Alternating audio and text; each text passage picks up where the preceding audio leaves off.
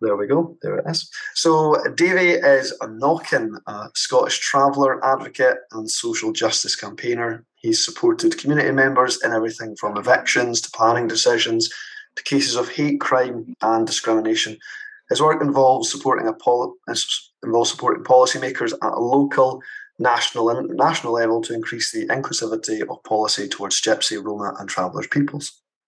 He's spoken regularly around the country and in the media internationally about the discrimination faced by traveller communities, has been a frequent contributor to shows like BBC The Social, as well as writing articles and features for various outlets. His key passion is empowering the voice of seldom heard peoples in dialogue to create better understanding. And to this end, he's also been involved in managing local, national, and international projects to work towards a more progressive societal conversation towards social change and acceptance.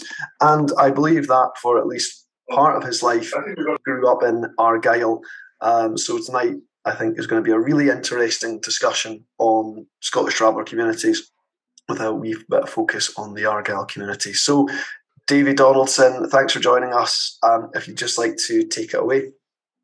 Thank you very much for that kind introduction as well. I love coming along to these things because it allows me to talk about the culture that I'm so richly passionate about, the culture that I was brought up within, and that is, of course, the culture of the Scottish Nawken. Now, I appreciate to many on this call, Nawken might be a new term. Don't worry, we'll go into that. We'll go into the reasoning why I use the term Nawken instead of the more, I suppose, commonly used term, which is Scottish traveller, which might be similar to certainly many of you on this call. Before I begin, what I'm very, very keen to do, not least because we're basing this within some degree of geography in Argyll, is to allow first a voice from the community, a voice that I was very, I've always strongly looked up to. He was an activist, a storyteller, a writer, a composer of song as well. And he was also a famous face in Argyll. And that was, of course, Duncan Williamson, a very famous Scottish Nawken man in and of himself and a very successful activist. So I'd like to pass over to him first of all, and to allow his voice to come to you and to explain to you a little bit of what I will hopefully go into later on today. Now, hopefully, this will work. It worked before we started.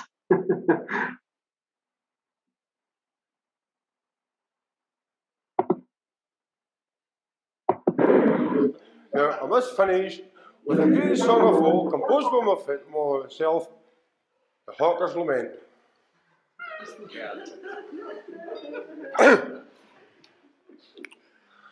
Oh, come all yous hawkers, you men of the road, yous hawkers who wander around. My story, it is sad, for it saddens my heart. For they've closed all our camping grounds down. Though we fought for we're country, and we fought for we're king, and some gave their life for this land. It's out there in Dunkirk, it's many they fell, with their blood mixed up with the sand. But what did they fight for, and why did they die? For freedom to wander around. But where can we wander? We have no place to go, for they've closed all our camping grounds down. They say we are not wanted to keep moving on. though it be rain or be snow. But where can we move to when we move along? For we have got nowhere to go. So listen, my boys, if another war should come, just you keep moving around.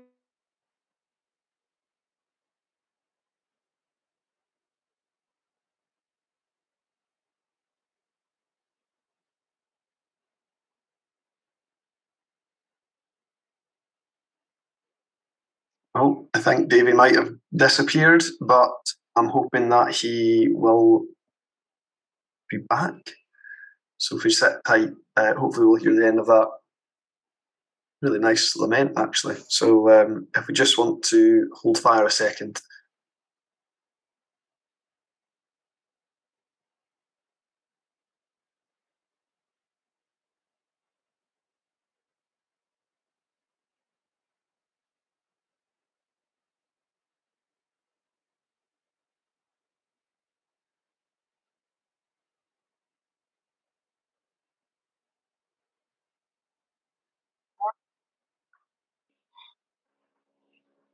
Well, to live in rural Scotland. Ah, that's disappointing. Right, well, I'm not sure when you've left me. Just about 30 seconds ago, we got about 2 minutes and 18 seconds into that song.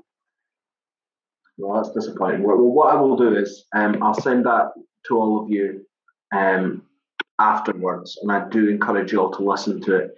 But I'll continue with the presentation because time is certainly of the essence. I didn't say where I was joining you from. I'm joining you from up near Pitlochry in Scotland, and we're not known for our strong Wi-Fi signal. So I apologise sincerely for that. Nonetheless, we'll continue. Okay. So who you heard from there was Duncan Williamson, and the reason that I shared that, firstly, not least, is because, of course, we're talking about Argyll here, but also because as an activist, Duncan Williamson was very, very crucial in not only my decision to become an activist, but in my journey through activism.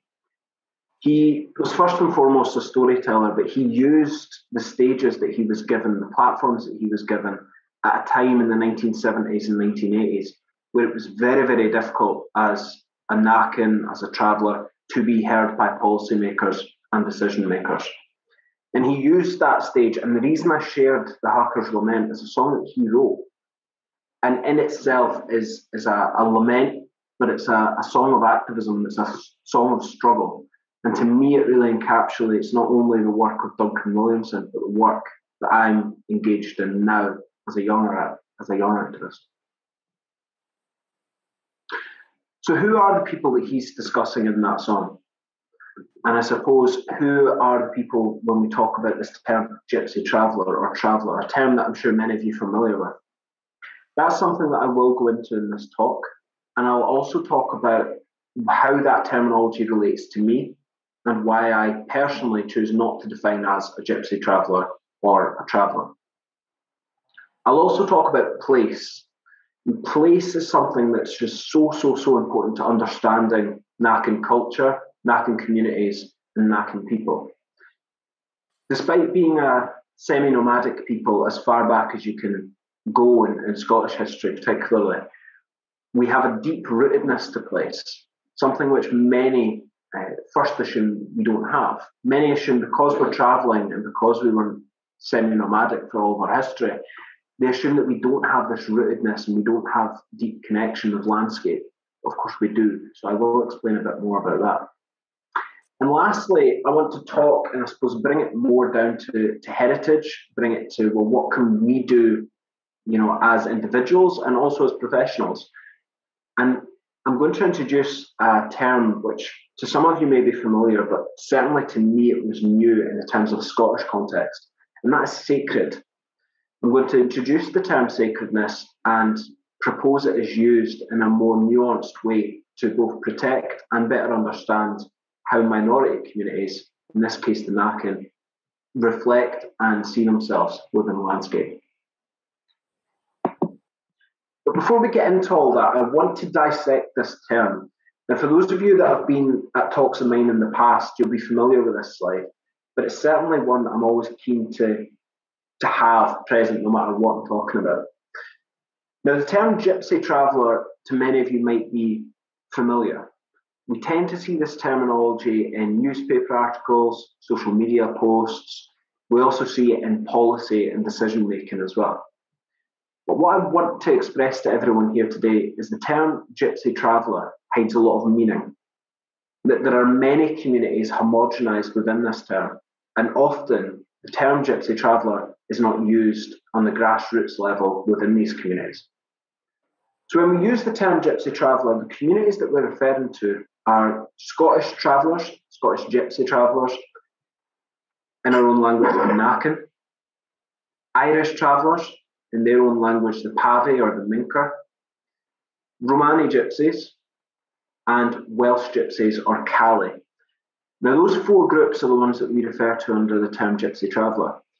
But many of you might also be familiar with other travelling communities, like the show people, for example. Now, the reason the show people aren't in this terminology is because they're yet to receive ethnic minority status. But despite that, it's very important that we recognise the shared solidarity between our communities, and in cases as well, the shared relations and genetic makeup between show people and some of these other ethnic communities. Now, there's some resources that I'll share after today as well, which dissects these communities even further and gives you a bit more in terms of the etymology of each of these words and also the origins and the belief systems of each of these communities. Don't really have the time to go into it today, but to quickly run over it so that we have a degree of understanding. Scottish Nawken are presumed to be indigenous to Scotland. I'll go into that more in a second. Irish travellers are indigenous to Ireland. That's been proven via DNA studies, as well as linguistic studies. The Romani gypsies are part of the gypsy diaspora. Now, all Romani people, including the Roma in mainland Europe, which are the largest minority in the world, totaling some 14 million people, they all come from India originally, particularly the Punjab region. Now, we know that via linguistics and lots of studies that have been done over time. And certainly, if any of you are interested in those studies, do give me an email after today, and I'm very happy to send you some. But what we know is that they left India for some reason. There's lots of stories. They left India anyway, and they fled or they migrated up through Eastern Europe, settling as they went. That's why you get large pockets of Roma in the likes of Bulgaria, Romania. There's no connection between Romania and the term Roma. It's just settled there. Up through Eastern Europe and then to Scandinavia, where the Roma migrated to. Now, when they came from Scandinavia, they then landed in Scotland. And the reason I'm going into all this detail is that when they landed in Scotland, they met the pre-existing indigenous nomadic people, the Nawken. And of course, we intermarried, and there's lots of evidence of that. And many claim that it was because of our shared marginalisation, because of our shared nomadism.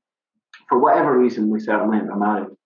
And as the Roma continued to travel down through Scotland and into England, they of course stopped with the English Channel. And that's where you get the contemporary Romani gypsies or English gypsies. So we're all different, right? And we're all unique in our own ways. We all share nomadism as a cultural pillar. But what's really important to understand is the differences in origins, the differences in linguistics, and often the differences in how our culture relates to us and certainly how we relate to it. Now, I'm going to focus during this presentation on the Nawken. The main reason for that is because I am a Nawken myself.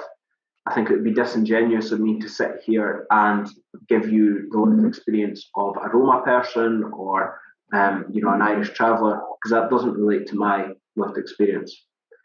I'm also focusing in on the Nawken because when we talk about geography, and particularly Argyll and the west of Scotland in general, the communities and families which made that home tended to be Nawken families.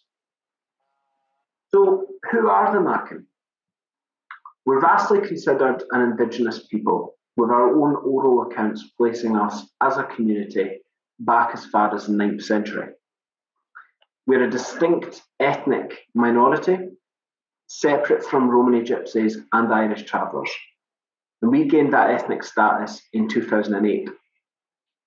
We're historically a semi-nomadic people, with much of our tradition and beliefs being linked to nomadism today. Whilst many of our community continue to go on the road or shift, and we see nomadism as a key part of our identity, you don't need to ever go on the road to be known as a Nawken or to self-identify as a Nawken. And that's a really important point that I want to get across. It's in your blood. You're born Nawken. You can't choose to be a Nawken if you go and live in a trailer for a wee while. Nor can you choose not to be a Nawken. We have a unique belief system and heritage in Scotland, with camps scattered across the land and oral histories dating back centuries. When I was getting brought up, I was brought up in among song and story tradition. It's very strong in my family. And the songs and stories when I was growing up were sort of, they were every corner. Whenever you would turn a corner, you would be told a story, or you'd be told about one of your ancestors, your granny, your great granny, all these people that came before you who lived and inhabited those camps and those lands. Now, it wasn't until later on in life that I learned that those songs and stories were often centuries old. Some of those songs that I was taught as a bairn growing up in Scotland, just a common song that you would hear your granddad or your uncle sing at night, I was later to learn went back to the 12th century. So we're a very, very historical people, yet that history is experienced in a very real sense, in real time. I'll go back onto that later on. Now, when we talk about the size of our community, it's very difficult to get a grasp of just how many Nawken there truly are. And there's lots of reasons for that. The main reason is that most Nawken people will never self-identify as Scottish Gypsy Traveller, which is, of course, on the official monitoring forms, for fear of discrimination, for fear of being excluded, or for fear of reprisals or hate attacks. Our population, because of that, sits statistically around 4,500. However, it is well known that many Nawken don't admit their ethnicity, and therefore the more accurate suggestion comes from that of the NGOs who work with us. And their suggestion is that the population sits between 15 to 20,000 people, which to me still seems a little bit low, but I guess it's the most accurate recording that we can go on. And just to draw your attention here to some photos. Now, this is one of my family camps out near Oban in Tynhill. And what you can see here is quite a common image across, particularly this time of year, across Highland Scotland. You'll see gatherings of trailers, camper vans, folk and families being at home in the landscape. Now, to many out of our community, this is all you see. From a distance, you don't get to know the people, you don't get to know how they're experiencing that land, the stories they're telling, the songs they're singing, the importance of that landscape to them. And what I'm hoping to do during this talk is to bring you into the camp and tell you a bit more of what it's like from the inside. Up here you have some historical images. And this one here's at the Ammon Bank in Perthshire, Perth. Again, a site that might be familiar to some of you. There's now a settled Gypsy Traveller site there, Double Dykes. And this is a very old picture in the sense that what it represents is the way that Nawken people lived for centuries. You can see here a bow camp. It's quite a wee bow camp. Now, the way a bow camp was built was bowed hazel. You can see some of these still if you go to the Highland Folk Museum, for example. Auchendrain as well build these, so you can go and see it in person and tangibly touch these things. But it was bowed hazel with canvas put over the top. it's thought that in historic times it would have been hide. Now, that's the way that Nawken lived for centuries because it worked. When you can look at the design of the tent, it mimics the design of a modern tent. Now, what is important to recognise is that this invention of ours worked perfectly for the landscape. And at the same time that Nawken were building these forms of tents, settled people were building big pointy tents which caught the wind. So even just looking at the camp from external, you can see the ingenuity of the indigenous knowledge that was certainly present then as it is now. Here you can see the sticks from a bow camp and, of course, a family on the move. Now, these images at the top here are certainly from our history. But what I want to get across in this is that whilst we might live in a different thing, in a different vehicle, now we're living in trailers as opposed to living in bow camps, it's the same people. We're just displaced by time. So many times I come on to talks or I go out and I meet particularly people in the older communities, and they'll say things like, yeah, you know, the travellers are gone now, the tinker people are gone, which of course was an older word. You know, we don't see them here anymore.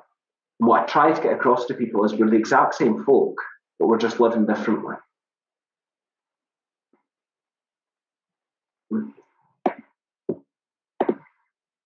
So to talk a little bit about that history and the shared connection with Scotland's story.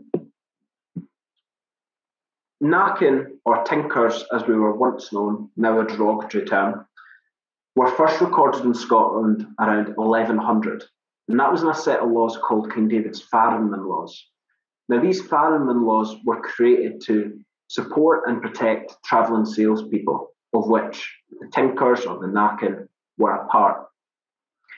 It wasn't until 1505 that we had the first gypsy being recorded in the UK. And upon meeting a band of gypsies in Stirling, King James IV proclaimed their leader, Johnny Fa, the King of Little Egypt, the first ever King of the Gypsies in the UK. Now, the term gypsy, like the term tinker, has a very long history, and it in of itself tells you of the stereotype, the misinformation, and the mistrust at times between the two communities. Gypsy comes from the word Egyptian, and that's because when the first Romani landed here in Scotland, because they were darker skinned and because they spoke a foreign language, it was presumed that they were Egyptians. And that's why you had the King of Little Egypt being proclaimed in Johnny Fa. Of course, over time, Egyptian became more colloquial, it became, used more often, and that's when we got it boiled down to the word gypsy. The term tinker is thought to originate from taina caird, which meant the craftsperson of tin, calling back and harking back to the fact that many Nawken were tinsmiths, and that's what we made our trade in. Now, between 1505 and the 1570s, we start to see what was traditionally a very amiable relationship between the settled communities and certainly the Nawken community and the Gypsy community. We started to see that becoming a bit more insidious, and we started to see legislation coming into play, which was really put at to try and force Gypsies and Nawken people into a sedentary way of life like everybody else. Now, Johnny Fa was highly respected. It's recorded that his sisters danced at Holyrood Palace, that he himself was gifted a palace, which is now a cottage in Kirk Yetholm, which you can go and stay in, I think, as a B&B. I'm not being paid to advertise that, but that's my understanding. Now, despite all of that, and despite being held within quite high echelons of society, we started to see in the 1570s Nawken and Gypsy people being ordered to stop travelling or to leave Scotland entirely. And many families were indeed deported. And into the 1700s and late 1600s, this started to take on a much more menacing face. And the punishment was now that you would be hanged for the crime of being a Gypsy or a Nawken under the anti-Gypsy legislation. Now, there are many records from across Scotland of people being hanged for the sole reason that they were born Nawken or Gypsy people. But the last example we had of that came from 1714, where we saw two Nawken people, Jean Bailey and Agnes MacDonald, being sadly hanged at the Grassmarket in Edinburgh. To make the tale even more tragic, it's widely recorded that Agnes MacDonald was pregnant at the time of hanging. Into 1715 and on onwards, whilst we started to see at least the official hanging of Gypsies in Nawken end, what we did start to see was a new form of punishment. And that was Gypsies and Nawken being forcibly migrated abroad, many of which being taken slave plantations across the Caribbean and Americas. We have, again, a record from that time in 1715 of a number of Nawken men being taken from a port in Glasgow and forcibly shipped to a slave plantation in Virginia. Now, to bring it forward a little bit more into the late 19th century, and the last point of history that I really want to share is the 1895 report. Now, in 1895, the church, supported by the government, launched an inquiry into what they termed the Tinker problem. Now, what they wanted to do was solve what they saw as a social menace, a social disgrace. They saw Nawken people and Gypsy people being of a very low class of people. They expressed them as dropouts. There's words like primitive having been used. And what they wanted to try and do was to solve what they seen as that problem. And one of the main recommendations from that report was eradication is the only cure. Now, that wording, of course, sends shivers down anybody's spine. To give you a little bit of context around how that recommendation was made, certainly adds to the tragedy of the whole thing.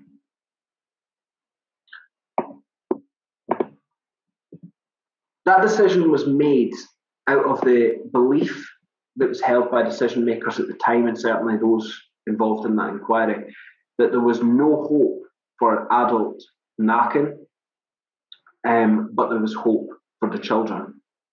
And so from 1900 onwards, we started to see mass acts and practices being pushed out into Scotland, both locally and nationally, that seek to segregate and exclude Nawken people from society. Now, whilst Gypsy traveller history in general is littered with persecution and oppression, and you can look across Europe and indeed across America as well, and Australia, really anywhere you look, you'll find examples of legislation or practice which was discriminatory or exclusive towards Gypsy, traveller, or Roma peoples. But what we need to focus in on here is the slight discrepancies which exist in a Scottish context. And that is, the marginalisation took a much more tangible tone here. We saw reservations being built for Scottish Nawken people. We saw children being forcibly migrated abroad en masse. So it's important that we're aware of this, both as individuals and as professionals. And particularly as professionals, if we're seen as having any degree of authority in society, Nawken people look at those professionals as part of the system, right? And that system was what persecuted and excluded our people for centuries. So it's important to be critically aware of that when we're reading about these examples and hearing about them. Now, the 1895 report was indeed the start of this mechanism. And we saw hundreds of Nawken children being rounded up and sent to Canada and Australia as domestic and farm servants. The children were often told that their parents had died. They were not able to contact them, nor were they ever told that the parents had fought for them or wanted them. Many of those who experienced this actually said that they'd been told that their parents didn't want them. Now, mostly the children were never heard from again. Now, we are getting to a stage now with social media and an online presence that some of these children are starting to reconnect with their past and reconnect with their roots. And it's through those reconnections that we're starting to learn the horrible atrocities that actually happened then. Now, the forced shipment continued until the outbreak of World War I, and again after until World War II. And thankfully, the accounts, at least the statistical accounts, do tend to kind of peter off after World War II. However, it might be less that these things didn't happen and much more that they weren't recorded, because we do know from lived experience that the forced migration and removal of children continued in the late 20th century right on until the late 1970s. So this chapter in Scotland's history left a legacy of intolerance towards nomadic children throughout the late 20th century, with some Nawken people only talking out later in life. So I would urge everyone on this call to look into the likes of Patsy White, who herself was removed from her home. She wrote No Easy Road in 2009. We also have Sandy Reid, who wrote Never to Return in 2008. But it wasn't only that we were removed from our communities, but it was also that we were segregated, made to feel different within society, and society made to think of us as different. Two examples of this can be seen here. Firstly, we have the Bobbin Mill, which is this photo here. And it's a hugely important landmark for Nawken, and it lies just outside Pitlochry in Perthshire. But it is not remarkable for any positive reason. The Bobbin Mill was a group of small dilapidated shacks built in the 1940s, which were the first attempt at what was called a traveller reserve. Newspapers from the time hailed these forced housing experiments as necessary to reform what they thought of as our primitive minds. They didn't believe that Nawken could go and live straight into houses from the road. They believed that we would have to be sedentarised over a couple of generations in order for our brains to be at a stage where we could then handle living in a house. Now, some Nawken living in and around Perthshire had to abandon their nomadic lifestyle and live within these shacks. Many of them were threatened with having their children taken away from them. Now, the official documentation records the Bobbin Mill as an experiment site, and families who experienced the harsh living conditions at the Bobbin Mill are now calling for an official apology for the trauma that it caused them. If you'd like to learn more about the Bobbin Mill, and I'd certainly urge you to, please look into the work of Rajpot and the work of Seamus McPhee and Rosanna McPhee, who themselves lived through the experiment. One more example I'd like to share with you is that of the little school at Aldur. Now, in Pitlochry in 1938, the decision was taken to build a separate school for Nawken children. And this was at the request of the local community, who stated they would not send their children to school with a traveller child. The school's curriculum was rudimental. To many Nawken, it felt dumbed down. And this school, again, is another clear example of how Nawken have been excluded and how Nawken children have been made to feel marginalised within society. Now, both of these examples are by no means exclusive. We see examples of reserves being built across Scotland. We see examples of segregated schooling in many forms, from Thurso right down to the borders. So by focusing in on these two examples, I don't want to leave you thinking that they're exclusive. Please do look into your own areas, because I can guarantee you'll find examples there. But the key message from this slide, and the one that I carry with me as an activist, is that I learned about the apartheid. I learned about segregation in the US, and quite rightly, but never at school was I ever taught about the segregation and exclusion of my community here in Scotland.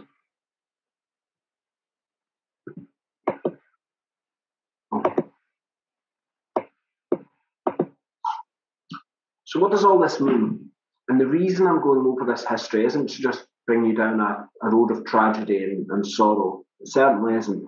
It's to give you a degree of understanding to not only the place where I'm coming from as a young Nawken activist, but also the reasoning that I believe exists for some of the inequalities that we continue to see among Nawken communities today. So if you look at the statistics and look at Nawken people in Scotland, you'll find that we are disproportionately affected by inequalities on every measure that the state has. And I've gathered some of them for you here, and I can certainly issue with some of the reports after this if you'd like to see them. We have high depression rates, much higher than that of the settled community. Some statistics saying that a Nawken person might be 25 times more likely to suffer from depression than that of someone in the settled community. We have high suicide rates, 7 times more likely to commit suicide than someone in the settled community. Higher infant mortality rates, and a lower life expectancy by at least 10 years. Now, these statistics are stark. The NHS has tried to get their heads around what's causing these statistics, how these statistics are not coming down, right? There's been work happening and can't see it decreasing. Why is that? And I think it lies within our history. And I think it lies within the fact that most settled people don't know about our history. Because when you go out and you speak to the community, which I did, and you show them these statistics, and you say, look, what do you think's causing it? Why do you think these statistics exist? What do you think the issues are? You get comments like this. We've lost the old way of life. It's harder now. How can we trust? Tell me, how can we trust when they took our ways? Then they speak of cant. Cant is the Nawken language. Country folk will ken, you'll be the worst for it. Country folk's a word used for settled people. And lastly, try raising your bairns when society is against you. They'll never accept our way. They never have. It's like for us to be in trailers makes us them's enemy. And to me, what these comments from the community show is that the statistics don't sit in silo, right?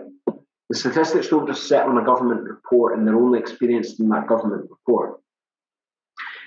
But the fact that these statistics exist is because of a significant belief within our community that we're being impacted by cultural erasure. The segregation and the exclusion which happened throughout the 20th century and the late 19th century has boiled down to a place where we're seen to be different within Scottish society. We're seen to be less than. And if you're brought up being seen by everyone around you as less than, as different, as not belonging, then you're going to experience some of these inequalities.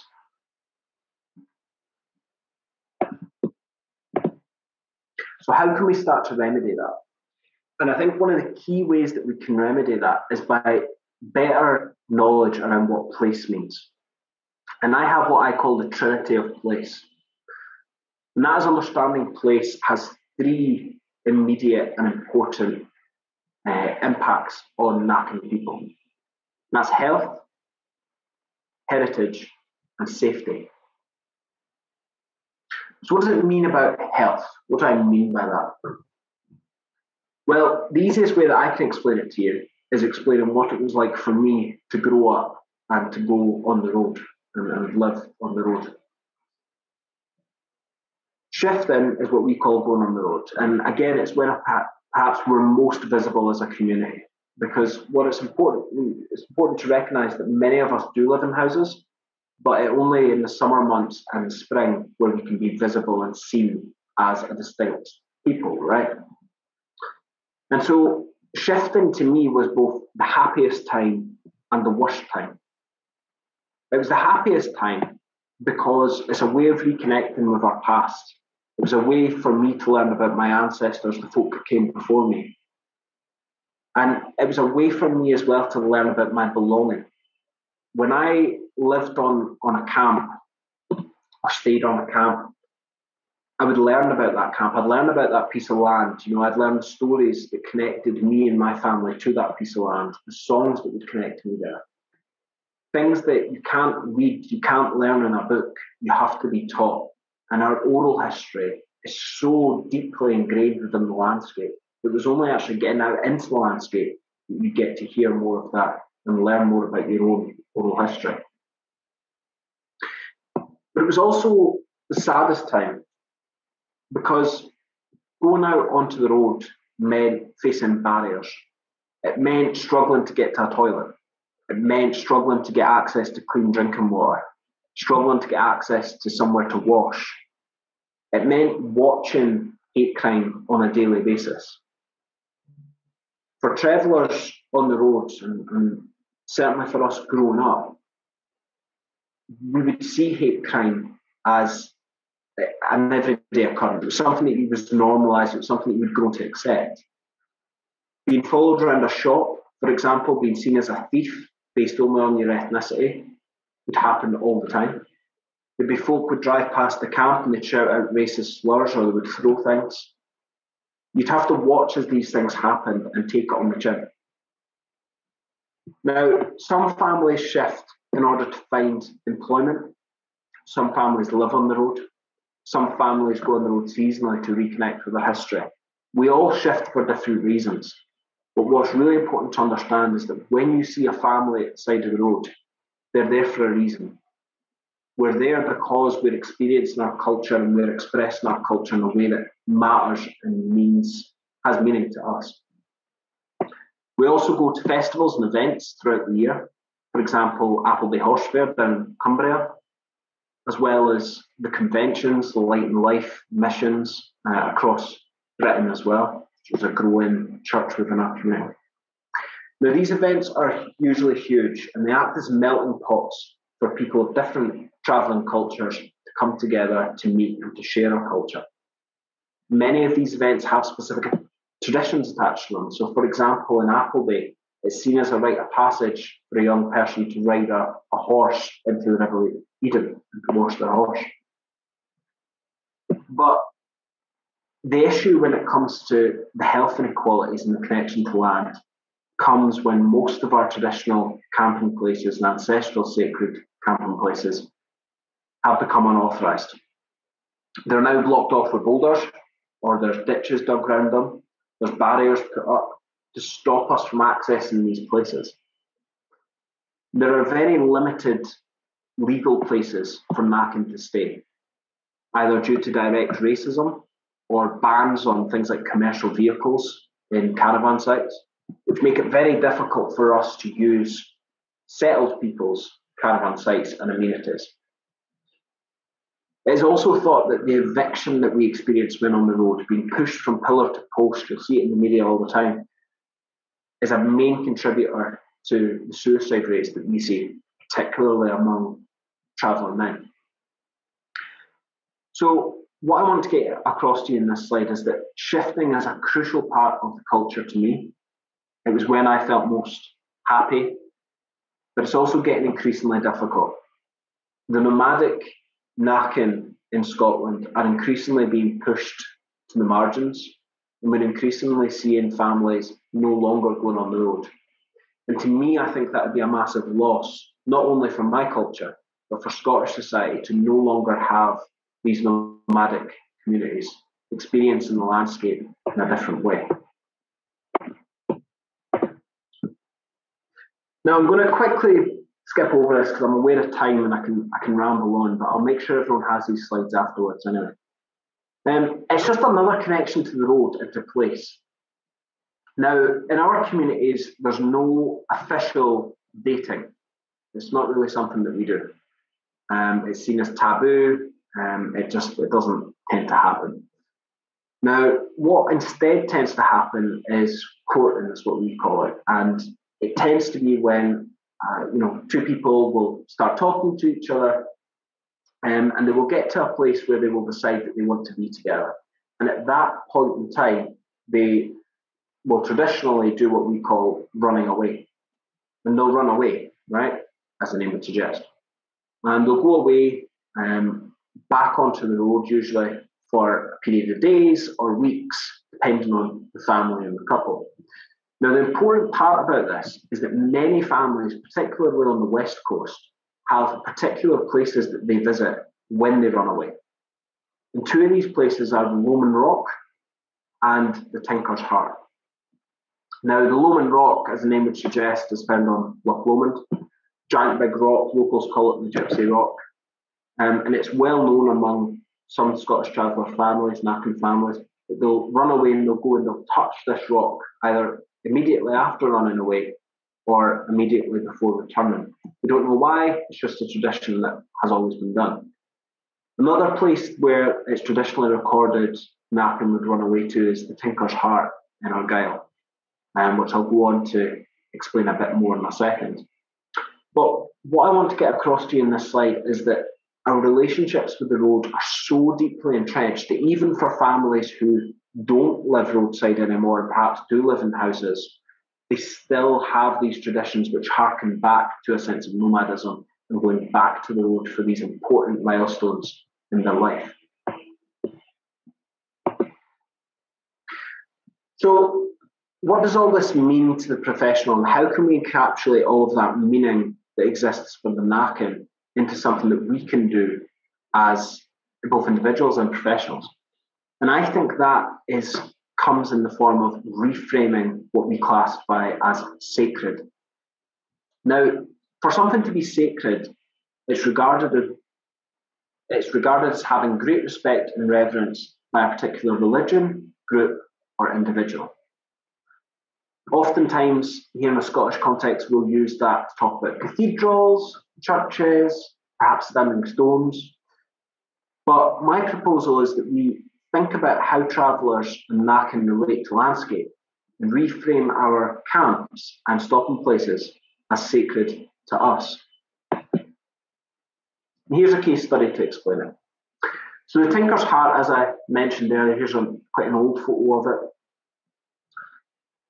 It's recorded as having been in use by Nawken families since the 1600s. And it's linked with our history of internal colonialism because it harkens back to a time where Nawken were not allowed to step foot in a church in Scotland. We weren't allowed to be buried in the graveyards or in the cemeteries. We were seen as unsanctified, so the opposite to sacred. So we would go here, and it's thought that these stones were laid by grieving mothers, widows, sisters, and daughters of Nawken people who went and fought at the Battle of Culloden. And we would go here and we would touch these stones and we would be in that place for our burials, for our marriages. It was seen as a blessing site. In a way, this landscape took the place of a church. Now, it's officially protected now as a scheduled ancient monument, and it's been protected since 2015. And you can go and visit it, and I'm happy to give you directions and urge you to do so. But here we can see the term sacred being cross-referenced by Nawken for perhaps the first time in a way that I think is very understandable to a settled person and a settled lens.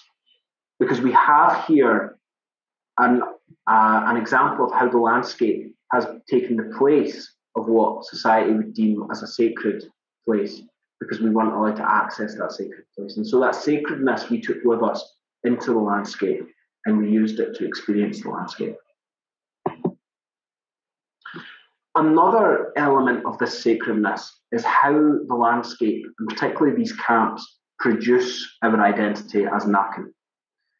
It's important to recognise that to be a Nawken, depending on what Nawken you speak to, is a very different thing.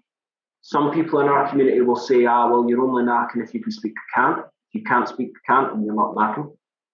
You're only Nawken if you've lived on the road. If you've never lived on the road and you've lived in a house all your days, you're not a Nawken. You're only Nawken if you can relate to these particular Nawken families. And if you can't prove those genetics, you're not Nawken. And so on and so forth. There's lots of different ways that communities define themselves. What's crucial and what crosses over all of those different ways of defining is how we produce the identity. And that identity is produced via storytelling, and often those stories connected with landscape and with the land. To evidence this, you see, you could take a traveller out of the road, but you couldn't take the road out of a traveller. And to me, that really encapsulates what I mean by the sacredness of the landscape, the road in this case. For Nawken people, we learn about our people in the land. We learn about the oral histories. That's the only way we can learn about people who came before us. We learn about how our people have contributed to certain landscapes. That's how we learn about our history. We might be sitting in a house, but we might get sung a song that relates back to the roads. Or older people in our community will talk nostalgically about life on the road. Young people will gather pictures of life on the road. Everything connects back to life on the road. And I don't think it's as simple as looking at the freedom of living on the road. I think it goes much deeper than that. And it goes to how we reproduce our community as Nawken and the identity. We reproduce it through our culture, and our culture is bounded with nomadism. So those 2 points around sacredness, I think, are the two which I believe prove the power of regarding something as sacred, to protect it, to conserve it, but also to teach the story and the history to the next generation. But how can we physically do this? So my last couple of slides, I want to just show you some really practical steps that can be taken both as a professional and as an individual within your own communities and your own practice. One is to use tangible visualization to make the intangible tangible. There's a lot of words there. I will break that down. The second part is to build community cohesion. And the third is to ensure we protect the history of tomorrow. So what do I mean by making the intangible tangible? Well, I've expressed to you there that much of the stories connecting me to the landscape, talking about my belonging, talking about Nawken people, don't exist in a written form. They don't exist in a way that you can go and click a button and you can learn about it. You have to be Nawken often, but you have to at least speak to Nawken people. So how can we re-empower a connectedness with the landscape and a recognition that Nawken people belong within the landscape? And I think there are many ways of doing this. You could, for example, put up signs like what we see here and is increasingly being used in the heritage sector with QR codes which take you to digital databases. But even more simple than that, you could put up a sign talking about an important part of Nawken history or an important place in the Nawken culture, or even more localised, and certainly reaching out to the individuals in the community and the audience here. Why don't you go along and speak to Nawken people who are inhabiting your landscape? Why don't you talk out when you hear the media talking about moving travellers on and evicting them again? Why don't you talk out when you hear that there hasn't been any bins provided or toilets provided at a local camp, and so now that camp's being closed down because there was rubbish left? This is all about taking proactive steps to preserve our heritage and our culture. Because if it doesn't take both the preservation of camps which have been closed down, which are no longer used, in the sense of signage here to talk about the history there, alongside the proactiveness of protecting the places that are continually inhabited and that Nawken still see as part of our culture, then if we fast forward 50 years from now, the heritage of Nawken people will be completely lost. That's what I mean by talking about the intangible and making it tangible, both in physical presence, but also in your presence as an individual with partnering with Nawken people. The second part, and indeed it ties very closely to that, is to build community cohesion. If you're in a position of power, or if you have a heritage role, for example, make sure that the seldom heard voices in your community, including the Nawken, are heard. If they're not being heard, why? What are the barriers to that? Why are we not hearing Nawken histories and heritage talking much more openly, and why are we not seeing it more visualised in a local area? What are the barriers to that? But also it comes to an individual level, and it talks about decreasing social inequalities. I gave you some practical examples there about toilets and bins, both very difficult things to access when you're living on the road. But think about what you can do as an active citizen yourself. How can you decrease those social inequalities to build community cohesion? And lastly, build understanding of the lived heritage in planning and infrastructure. So this is, initially it seems quite kind of highbrow, but it's not. Think about how your local area is. If you have a place, a car park or a park or a field where you know Nawken people come every year, year after year, how can you protect that place and work with the Nawken who use that place to provide better services there, to provide better planning for them coming, to make sure that we can create a place where Nawken people and settled people can both come together as a cohesive community. Up until now, we haven't been having those conversations, and it often means that Nawken are over here, settled people are over here, until a conflict arises over something like rubbish or something. And lastly, and by far the most important point in this whole presentation, is you need to recognise your duty to protect the heritage of tomorrow, both as a professional and as an individual. If you're Nawken, take that opportunity to be really visual about your community. Take that opportunity to think, well, how has my culture changed over the past few years or decades, and how can I make sure that my community and people exist 50 years from now in the same way that's so important to me? But if you're not Nawken, it's equally as important. And in many ways, you're in a better position in the sense of power. So many power imbalances when it comes to Nawken people trying to protect their heritage and their history. And oftentimes those political imbalances, those social imbalances don't exist for settled people. So acknowledge the distressing historical narratives that I've shared with you today. Seek to empower the communities, perhaps by reclaiming a sense of belonging through reframing sacredness, talking about traveller camps less as, well, there's this traveller camp that turns up every now and again, much more as there's this sacred place that travellers inhabit every year. They come here, it's very ancient to the Nawken people. I want to find out why. I want to find out how people live in that place, why they come here, what does this place mean to them? Because it's only through restructuring the framework of misunderstanding and violence that's existed for centuries now that we can start to leave the trap that we've been pushed into, both as Nawken people and as settled people, and see ourselves more as one community as opposed to a fragmented, segregated one. Heritage is an ecosystem. In a world of globalization and interconnectedness, we're moving really fast towards losing this ecosystem.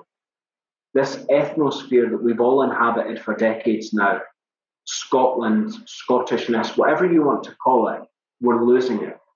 Things are all starting to become mainstream. Things are starting to become globalized, and there are strengths in that, but there are also weaknesses. And I believe that if we can gain a better understanding of how the inequalities that Nawken face, the barriers that Nawken have, and the lack of cohesion between Nawken and settled peoples, then we can ensure not only that Scotland's ethnosphere is protected, but that we're protecting the history and the heritage of tomorrow. So that's the note I want to leave you on. I apologise for rambling on. I can get quite worked up about all this stuff because it's really important. But I have got some contact details there. So if there's anything you feel you wanted to maybe learn a bit more about, or I maybe grazed over and you want some more details, or if you want any of those links that I mentioned, please do get in touch, either on my email or you can get us at Nawken Knowledge as well. So Ken, I'll pass over to you. I'm apologising for going over time. I just wanted to make sure I covered everything. No, that's quite all right. I'm sure we've only lost, I think, 2 people over the course of that entire talk, and usually the dropout rate is much higher. Actually, Davie, so you've done yourself proud there, and absolutely no problems about going over time. That's we like to hear impassioned dialogues about important matters, and this is one that I think we should all be at least aware of, and as you say, kind of shouting out about it if there are issues or if there are ways in which we can help. So by all means, stick any links, Davie, into the chat so people can get to can explore or learn more. And if anyone has any questions, by all means, you can raise your hand, or you can type a question into the chat box. It's all quite informal at this stage. I'll just say what Caroline and Bill have said. Thank you, Davie. Thank you so much. You are a wonderful advocate for your culture and heritage. Really interesting presentation and a valuable insight into the lives of the. Is it the Nawken? Nawken. I pronounced it Nawken.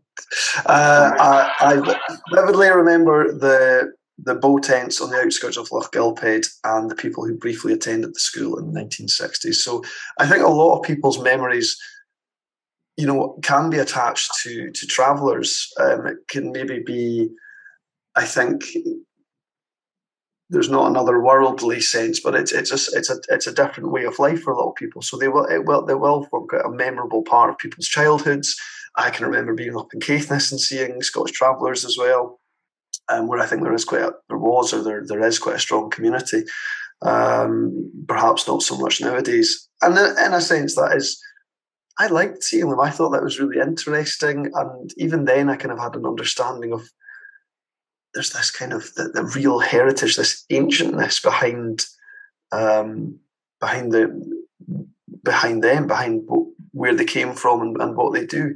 So interesting to note Caroline's point there about travellers. Hazel, I think you had your hand up for a question. By all means, please do go for it.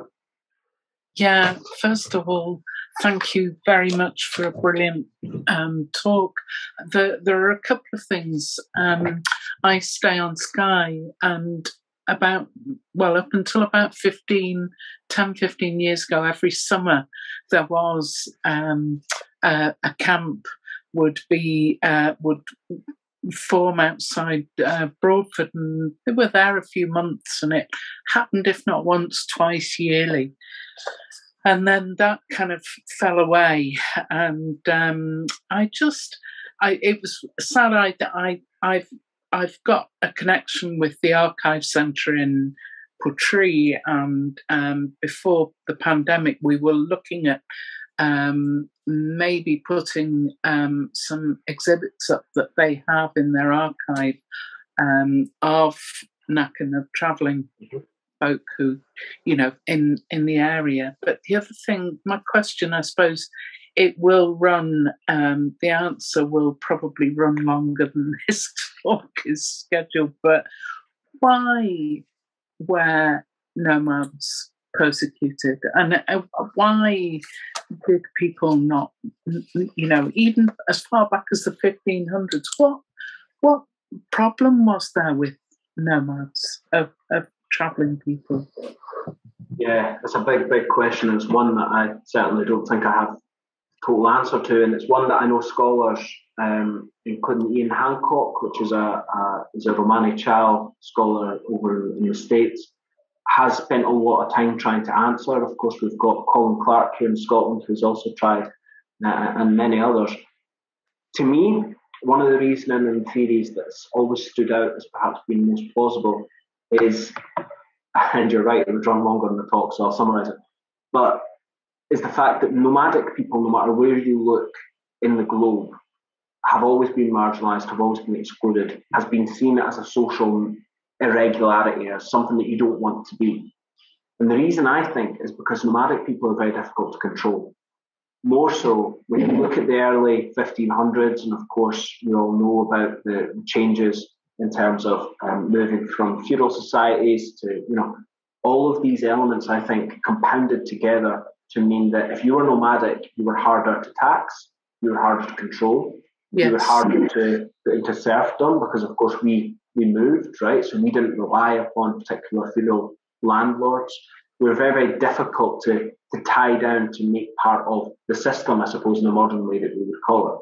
There's a lot of writing on that, and there's a lot of scholars, as I say, who have actually went as far to analyse parts of our culture and traditions, values, as anti-capitalist. And I think there's some really interesting findings there, particularly in the sense that inherited wealth doesn't exist traditionally in our community, and it's actually seen as a bad thing. And there's lots of these stuff. You've got a belief like mirror pen. So to give you a brief example, when someone dies in our community, there's a belief called Mirapen, which literally translates to death dirt. Now, Mirapen is thought to infect everything that that person owned. And so to inherit any of that things would bring the disease, the illness, the badness to you and your family. And so what we do traditionally is that we would give everything away prior to death. So if we knew someone was going to die, they'd give anything of value away. If they hadn't given it away, we would burn it to get rid of the Mirapen. And that's when you see these older photos of wagons burning or bow tents on fire. That's why we would do those things. So again, just one little brief value, but you can see how it's inherently anti-capitalist. Yeah. So I think that might be the answer to it, but we're certainly not there yet in terms of answering that question. Yeah, thank you. I will research more. Ian Hancock, check him out. Thanks, Hazel. It's a great point of discussion there. And Thomas, you would like to ask a question, by all means, go for it.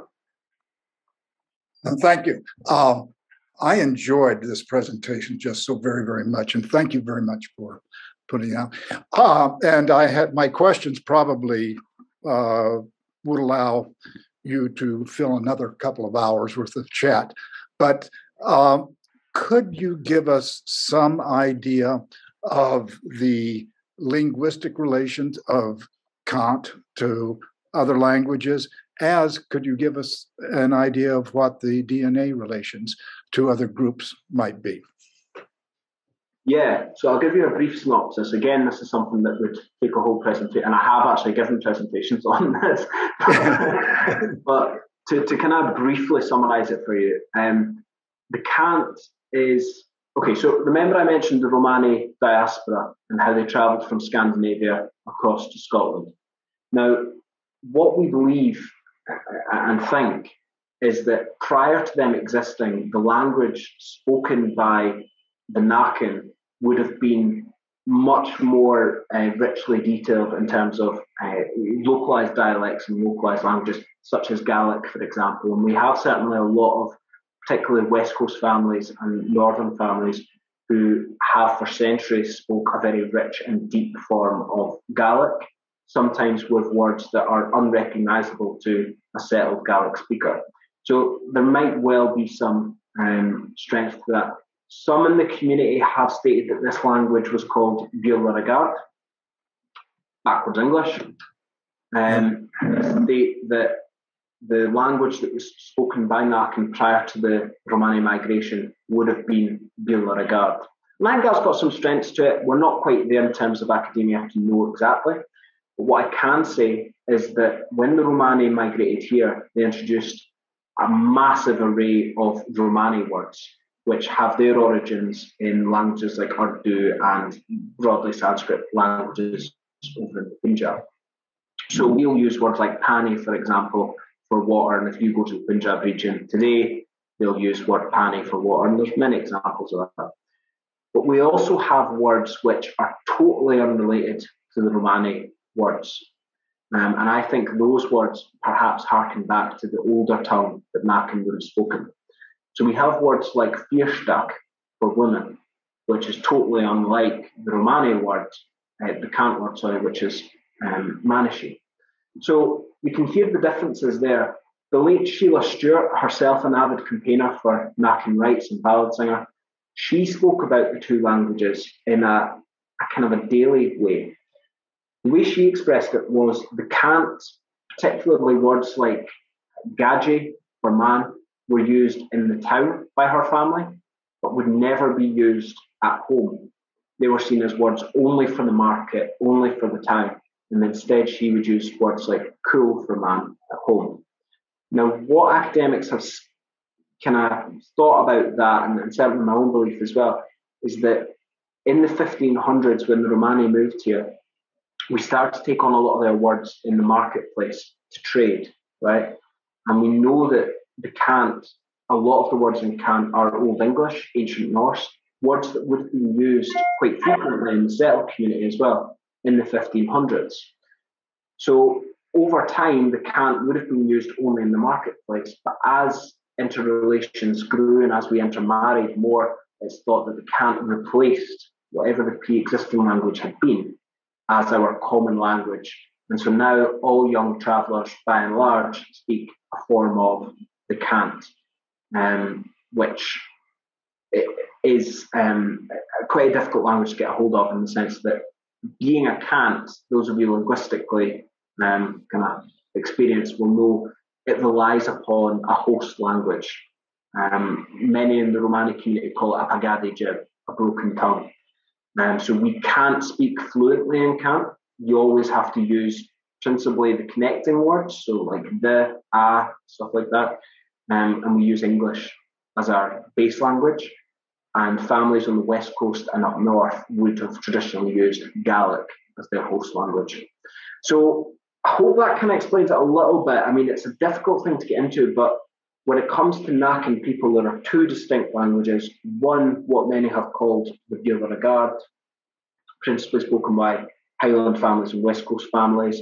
Again, to what extent that was across the whole of Scotland and to what extent that was a language per se, can't really say. But what we can say is that the Cant is the most common language spoken today among our community, and a lot of it comes from the Romani diaspora. Hope that kind of explains it. But to get into the linguistics of the Irish travellers and, you know, the Romani Chal and the Romanes and all that, it's massive. Certainly writing on it, though, if you want to look it up.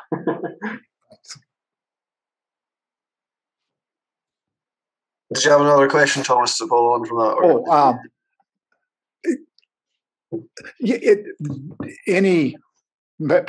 I would monopolize it, but the second part of the question was relations on DNA relations. Are there yes, familial relations there? Strong familial relations, particularly with Romani. So the Borders families have a very, very strong Romani connection, principally the Blythes, Marshalls, Faz, obviously harking back to that original migration as well. The families in the northeast of Scotland, again, you have strong familial relations with Irish travellers and more recently Irish travellers, but also Romani gypsies.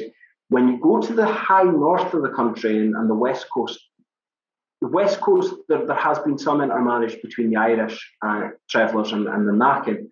But up north, you're really talking it tends to be the exact same families will intermarry traditionally with each other. And so they tended not to marry as much out with the Nawken community, and have always been seen, at least traditionally, as, you know, a kind of a bastion of what Nawken might have originally been as a community in terms of their family values and that kind of thing. Obviously, more recently, the term gypsy travellers getting pushed out there. The borders and lines between our cultures are becoming a bit more less rigid. And so you are seeing young Nawken marry young Irish travellers and young Romani much more frequently than we would have seen in the past. And so perhaps, you know, in the future that might have consequences on the culture and how that gets progressed. I'm not sure. In terms of the DNA, there has been a study done by Trinity College into the Irish traveller DNA, which is widely available online. They found that the Irish traveller DNA was wholly distinct from any other form of Irish DNA. And so it proved, in a sense, that the Irish travellers are an indigenous people to Ireland. So that's one thing, and it disproved, of course, the myth that Irish travellers were simply fallout from the famine, which had been there for a long, long time, and Irish travellers had fought against. So that was good. There is a DNA study happening in Scotland. I'm not a big fan of DNA studies. I think they have benefits in the sense of saying, well, you know, there was interconnectedness between these peoples and that kind of thing. But when it starts to be used to prove your genetics or prove your relationship to a culture, I draw a lot of issue with that. Of course, we've got blood quota analysis across in the US that, of course, had massive consequences for Native Americans and First Nations. But more so than that, I was always told by a good friend of mine, you could take two twin brothers at birth, place one of them in Saudi Arabia, raise them Muslim, place one of them in Israel, raised in Jewish. Do their DNA, they're both from London, where you took them from initially, but of course they're very distinct and different cultures. I don't believe the culture can be boiled into the genetics, but there is a project happening in Scotland by Edinburgh University just now. Thank you. Yeah, I have to say that the genealogy and kind of genetic studies, rather, DNA studies are a kind of controversial subject in archaeology and heritage today. Not that it doesn't have benefits and kind of opening up new exciting avenues, but there are, as you say, kind of outcomes from this which perhaps people didn't expect, and we kind of have to temper how we analyze them. I mean, you have the example, an auntie of mine, for any of you who go on Tober and Dockets, which I would massively suggest if you haven't been, I'm sure many of you have been, but it's a great little archive online. But anyway, my auntie Charlotte Higgins is recorded on there quite a few times singing ballads and these kind of things. Now, we know in the family that Charlotte was not, biologically speaking, a Nawken.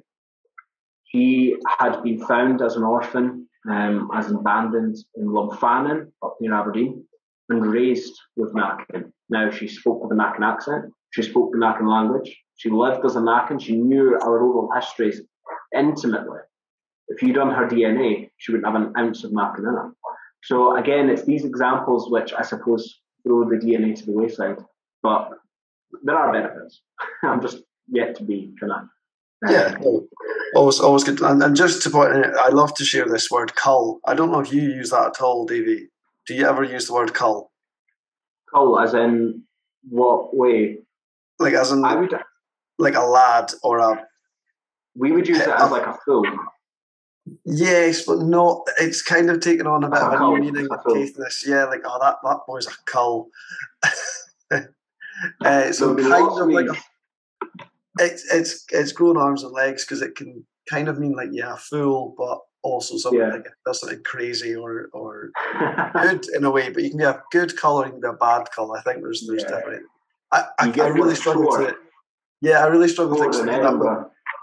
Okay. I really struggle to explain that one to anyone outside of Caithness, but it's still going strong in Caithness. There'll be a few more words as well.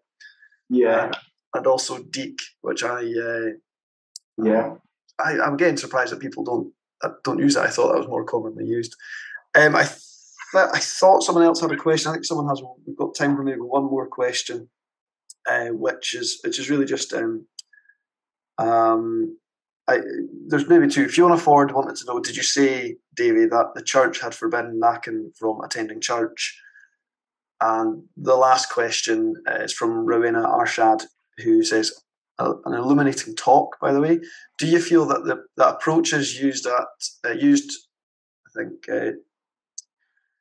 do you feel that approaches used at present to include recognise Gypsy travellers Nawken is challenging institutionalised discrimination, or does it still tend on a deficit approach within the narrative of inclusion?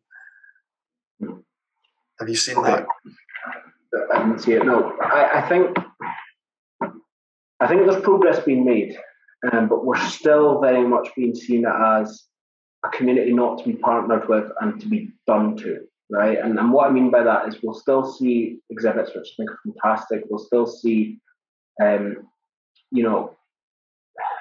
be seen as this community, right? This pilgrims of the mist kind of people, right? That are seen as quite interesting, romantic, even, right? And it romanticizes us further, because oftentimes those approaches don't partner with the communities on the ground at that time, right?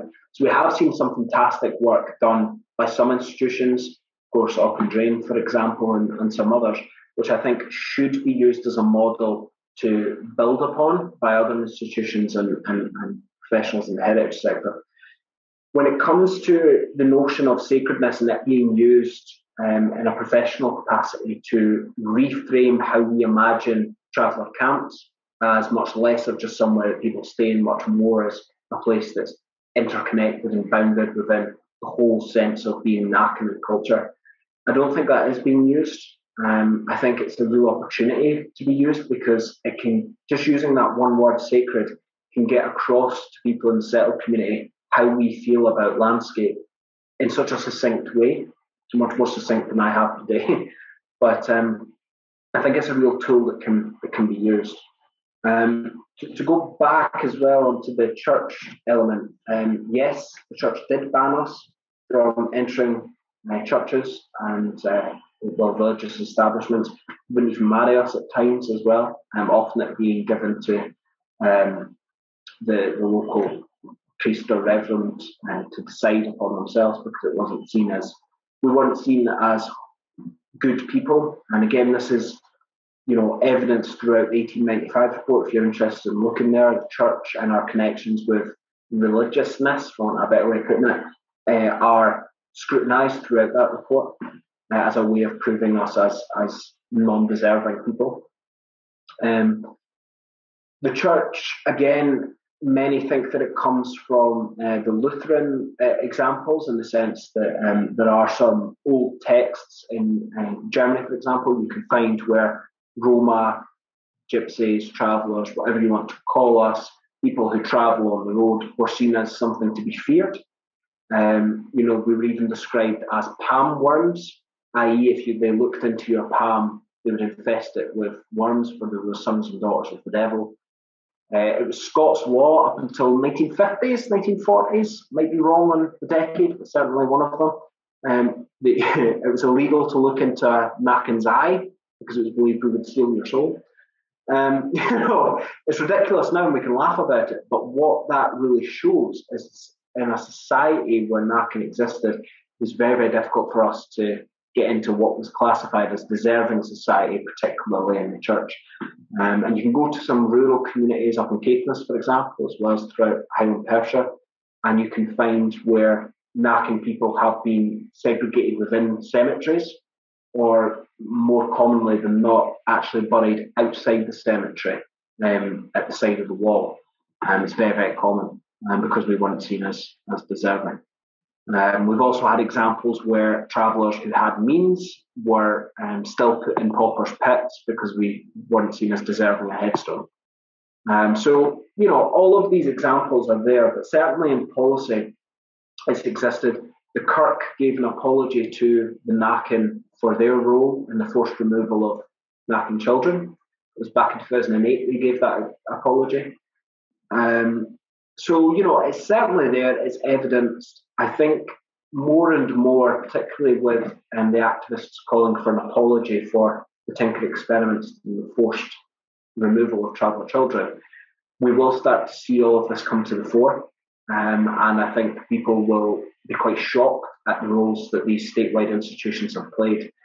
But it's worth noting that if you look across the pond to the US, or indeed up north to the likes of the Sami peoples, the church have always played a very crucial role in the institutional racism and discrimination of minority peoples, particularly indigenous peoples. And whether religious or not, I think that's a testimony and something that we need to reflect on, and we need to make sure that we're not being biased or blindsided by an institution that we ourselves might respect. Well, there we go. I think you thoroughly answered both those questions there, Davie. And I think that's all that we've got time for tonight, actually. So thanks for joining us.